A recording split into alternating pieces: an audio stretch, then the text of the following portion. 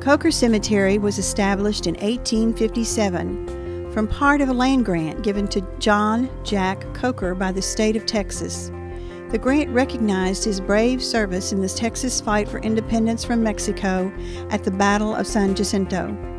Today's descendants of the Coker family and their relatives by marriage have their final resting places under the leafy branches of large oak trees.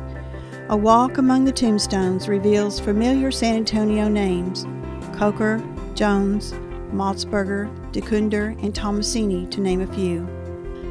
A Texas historical marker stands by the headstone of John Coker. His burial site is next to that of his brother Joseph, who donated the land for the cemetery. Another Texas historical marker is by the grave of Jefferson Davis Smith. Jeff, along with his brother Clinton, was kidnapped by Indians from the Coker community. The boys were eventually accepted into the tribe and lived as Indians for many years before finally making it back to their family. There are also 3 Texas Ranger markers in the cemetery. The largest tombstone belongs to the 6-year-old grandson of Joseph Coker.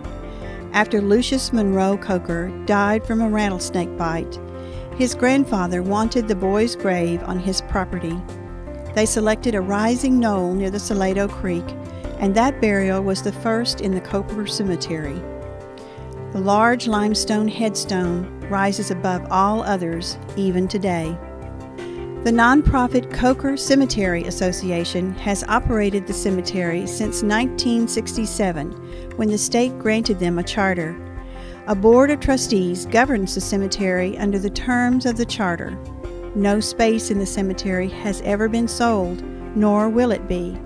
Contributions from the descendants and friends of those buried in the cemetery provide funds for maintenance of the grounds.